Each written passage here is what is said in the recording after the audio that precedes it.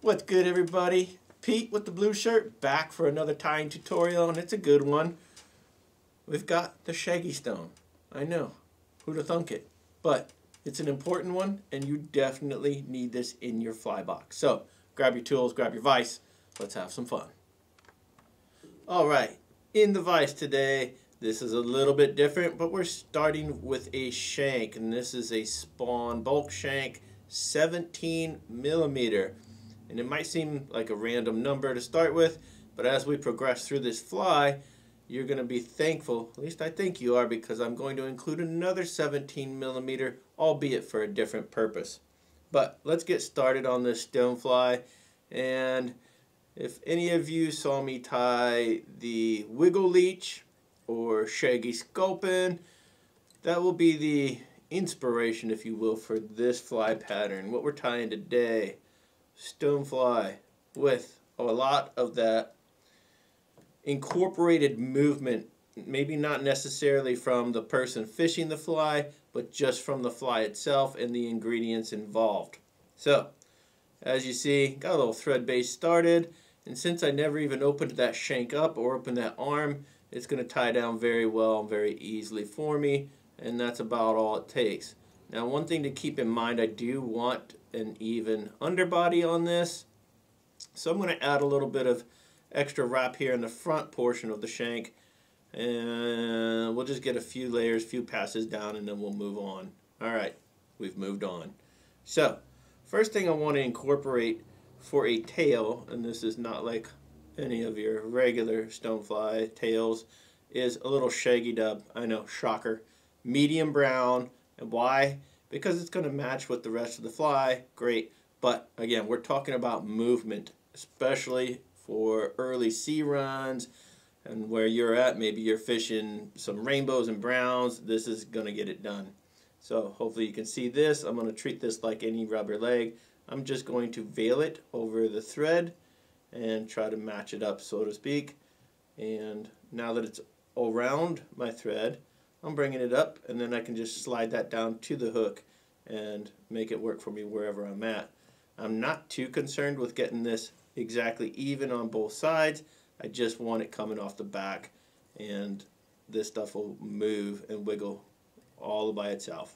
There we go. We can trim up later too if we've got a couple that are really long versus some shorter fibers. But the idea being a lot of movement. That's what we got. Wiggle, wiggle. If it's not wiggling, you need to do something about that. Make it move. Alright. So, we're going to tie in a rib. This is going to be a pretty simple rear portion of this fly. And for the rib, I'm going back to some ultra wire in medium, and this is copper brown. And you could use gold, whatever color you're really into. By all means, incorporate that. Make yourself happy first. And keep in mind, the fish also have to eat it. So again, we're going to build up the front portion, and this should really help in matching up some of that arm space as far as an evenish underbody. Evenish. I think you could use that in your day-to-day. And let's get back to the front now. Alright, so we are featuring a couple Fulling Mill products today. And the first one is going to be some Euro Nymph Body Dub. And this is the color tan, and nothing crazy, just a nice blend of some natural and maybe a little synthetic in there. Not a lot of flash or anything like that in this one, and it's going to look just fine. So I'm going to dub a noodle here and get that started. Looks like it got a little rabbit for sure. It's a nice feel to this dub, nice and soft, very malleable. What does that mean for you? It means if you wanted to go ultra thin on that thread as far as making your dubby noodle, this is going to allow you to do just that. And that really comes into play when you're tying those smaller flies, such as mayflies and different bugs like that with that super thin body. But for this Stonefly, I'm not trying to keep it super thin As you can see, we bulked up that underbody quite a bit. So all I want to do now is keep a consistent amount of dubbing on this noodle. And once I'm happy, I'm just going to start working my way back. And I'm not worried about exact touching wraps at this point. Just want to get this all the way. So that's going to be the last wrap back. But let me put a little bit more dubbing on here. And I'm going to go thinner on the remainder of this, just because all we have to do is get back to the front. We're going to have pretty decent coverage already. This will smash down with our next wrap layer. But this is the important part. Before I get all the way back, that rib here, I'm going to take a wrap behind the rib and then move my rib back and continue. So I'll show you what this does. Hopefully you guys can see. I'll tilt it down as much as possible. What it does is gives me one wrap behind that wire, so that as I start, there's no slippage of the wire to move back. It's not going to infringe upon my tails. If I were tying in the classic bias, I would have that protection where it's not going to crimp or pull one over to the side too much. So that's why I like that move. And I'm going to add just a little bit more of this tan Euro Nymph body dub here, and work our way all the way back to that eye of our shank. So as you can see, it's not the most perfect body as far as even, however, it is going to work just fine. And I'm not concerned with a counter wrap. We're going to just wrap this ribbing wire here and really seat it in, because we have plenty of dubbing laid down. By all means, utilize that. Bury that wire a little bit, put some pressure on, and it'll hold up much better and for many more fish. Alright, a few wraps, and we're going to trim out our wire like so. All I'm going to do is bring in the trusty thumbnail and push that cut end down, and now we'll continue to wrap over and cover all that goodness up. And yes, I'm using a black thread. This is some Uni 6/0. However, you could match that up a little better, dark brown or camel even, whatever would make you happy. And there's one whip finish and our second. And I am using the Stonefly Steel Tech bobbin today, as well as the Stonefly transformer vise. Little clip, nothing to it. Loon hard head clear coming in to seal all this goodness in. Don't need a bunch here, just need to cover, and we'll quickly be moving on. But if we weren't on camera, of course, we'd be giving this a little bit of extra time to dry. And I think that's the Good Fly app texting me to say, yup, winner, fish are going to eat that for dinner. Let me check. Oh, it is. Shocker. Yep, that fault goes to the tire. Didn't turn their phone off. There we go. Consider it done. Alright, so we're going to move on from this. But I've shown you this before. When I'm trying to connect a shank to a hook, I'm going to use a little bit of a different system. And so that I remember where everything is, I'm just going to hook my whip finish tool into the eye, and then I'll release this from my vise.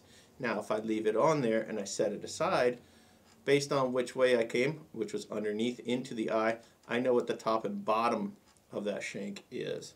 Not too important for this fly, because that rear section is tied in the round, so there's really no wrong way to apply it. And now I'm going to get this hook involved here. And so for today's hook, we've got the Ahrex FW555, and this is a size 10. And it might provide just a little bit of a challenge as far as fitting everything in here. However, the finished product is going to speak for itself, and you'll be glad you put the extra effort in. Alright, wire to keep that bead in place. Got some .020. The idea being that I'm actually going to get this to slide into that cavity and hold everything in place. Let's see if that's right. I only want about 6 wraps, and I'll probably undo one of those, but we'll see. I'm going to trim that front portion. I'm going to leave the back for now. again, because we don't know just how much room I'm going to have left based on how much this bead is going to eat up. And you see there, it's going to block, it's not going to slip in. So I'm going to undo 2 wraps here, at least in theory. 1, 2, which gives me about 3.5, 4 working wraps of weighted wire. And again, that was non-lead or lead-free 0.020 wire. There we go, I like that better. Slide that in, keeping the bulk of that bead on the outside of the shank so that when it's in the water, it's going to keel hook point up, which is what we're going for. All right, let's get our thread back here. And I'm going to start it right behind that weighted wire and trim out this tag end. And remember, tying stoneflies doesn't have to be boring. It can be pretty entertaining, pretty fun. It's up to you to open that envelope of creativity. And here at Spawn, we are all about trying new techniques, implementing materials maybe the way they weren't first designed for, but that's the beauty of tying flies. It's fun and it is yours, so make it yours. Alright, so now back to our tail section. So I'm going to slip that whip finish tool off of there. Now if I put it on like this, you would obviously be upside down compared to what we tied it, and it's going to be difficult to just connect that. So here's what we've got. We've got a second 17mm shank. Told you that would come into play. And all I've done is removed the eye. I've cut that off so we have the back portion. Hopefully you can see this. I'm going to slip that on. And now guess what? In order to tie this down, I have to flip this over. And what does that do? Brings us right side down to match the hook. And so right there, if I tied that in like so, this back portion is going to ride just slightly behind where I normally like it. I like that to line up with where the hook barb would be, but for this application it's going to be just fine. So really start working that on. I'm going to check and make sure I'm running down the exact midline of my shank, and I don't want it to tilt and move on me, so I'm going to get a couple passes in here just to solidify the placement, and now we'll start working that arm down. And one thing you can do before you start, just give it a pinch with your fingers, and as you can see it's trying to slide, so I don't want that.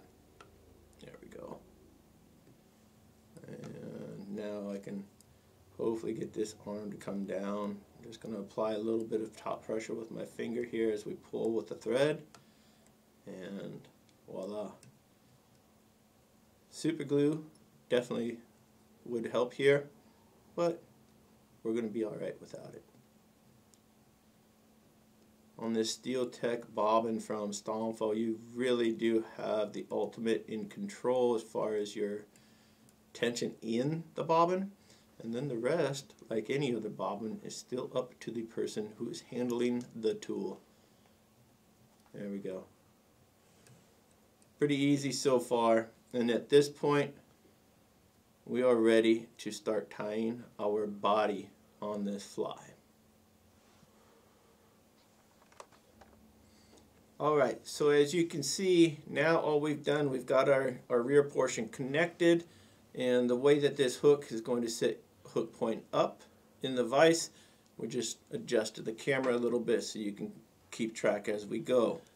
So for this front portion, one thing before you get too excited and just get really into it, keep in mind we're going to have 1, 2, 3 sections, 3 clear sections on this fly.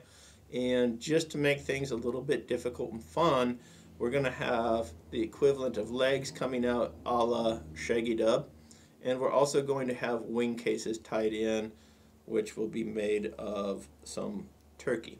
Alright, so for the dubbing on this front portion, we're going to end up with a brown stone here. So I'm going to switch over to another fulling mill dub, and this again is the Euro Nymph, but this is Euro Nymph flash dub in brown, and that is brown UV. So let's get our thread all the way back here. And so again, 3 different portions on this, equal portions if possible, and we're going to have a little bit of dub, some legs, and then a little bit of dub, and then our wing case. Typically, if I were using rubber legs or something like that, it's a little bit easier to go ahead and tie those in, dub behind, and then dub around and into the front. But with this shaggy dub that we're using, it's a little bit trickier. So I'm just going to split each third portion into half. I know we're getting into a lot of math here today tying a fly, but you'll be all right. All right, so let's get a little bump of dubbing here in the back. That's all we need, nothing crazy. And now I've got roughly 4 pieces of that shaggy dub in medium brown. Once again, all we're going to do, veil it over the thread, and then control with our off tying hand that little portion of rubber leg or vinyl, whatever you want to call it, and get that on top.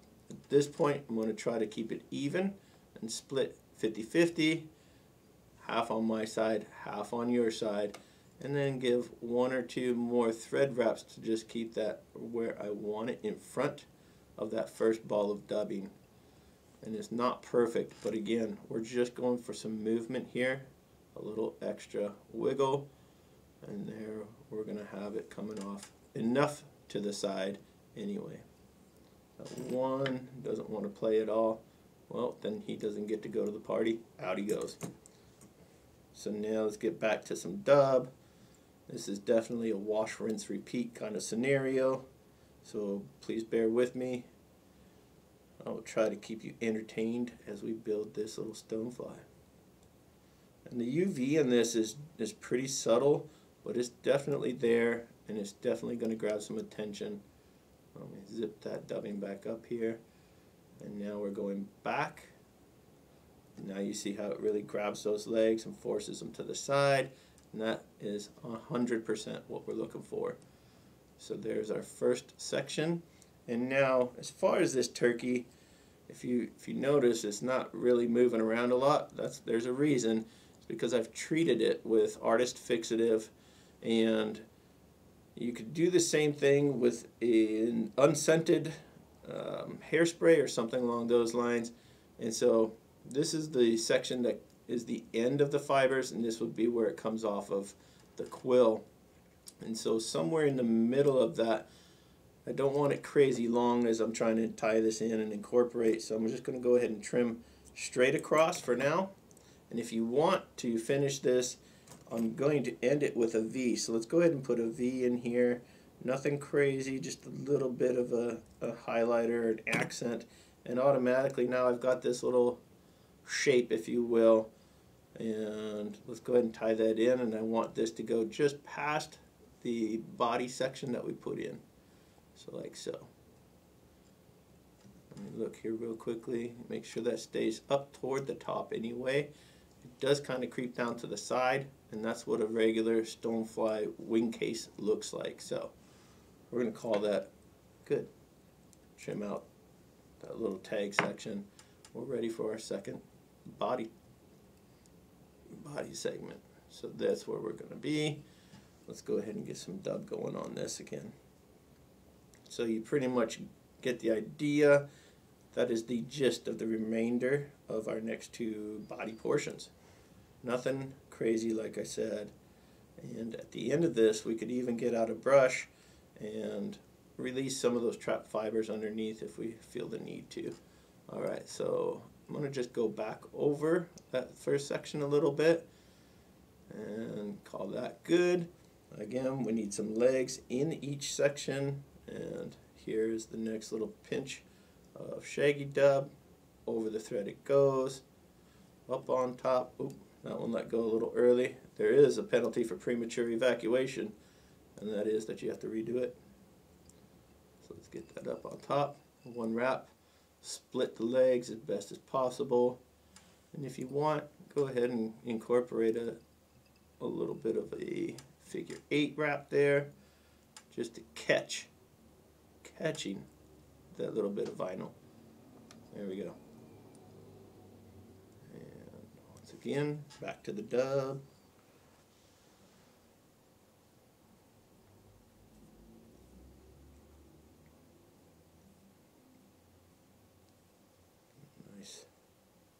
going to be very, very buggy by the time we are done with this. And like so. You see my dubbing isn't very even, but if you notice, it's going to be very buggy when it's all said and done. And to my mind, that's more important than a very clean fly. If it's not going to be clean, it's got to be buggy. And this is definitely a buggy fly. So again, cut straight across, trim out a little V, and tie in.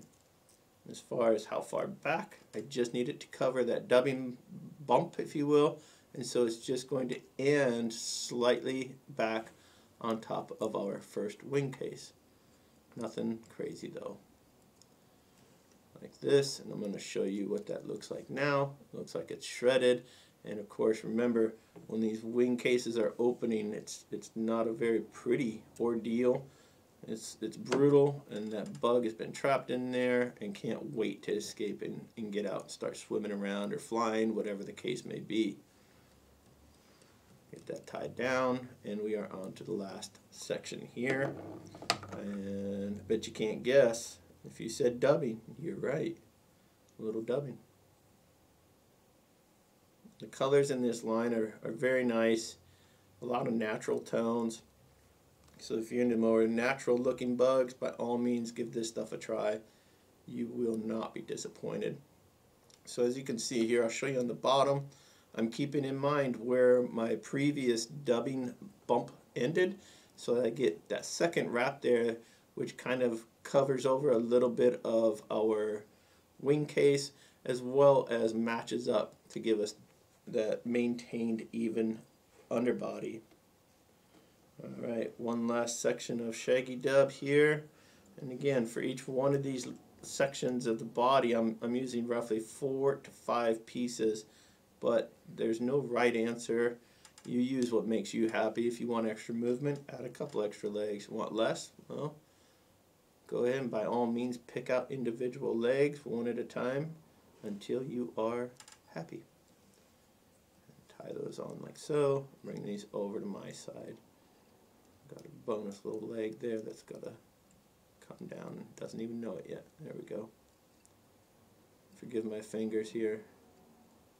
I'll be out of the way in just a second. And there we are. I'm going to leave those legs like that. I don't mind that. And we'll finish up with a little bit more of this brown UV dubbing from Fulling Mill. And again, this is the Euro Nymph Flash Dub in UV brown. So I'm going to get a wrap back and then come forward. Getting pretty close to the front there, right up against that bead, but that's okay. One last final section of our turkey. So we'll make that straight across cut. Cut a little V notch, and we're ready to tie this last one in. And again, same deal, just covering up that body bump of dubbing, and that of course is going to lend itself to come out just a little bit over the previous wing case. There we go. Like so. Very carefully get in there and cut out that butt section. And let's see how we look on top real quick. That looks pretty stony to me. Go ahead and tie in or tie down that little section a little bit more.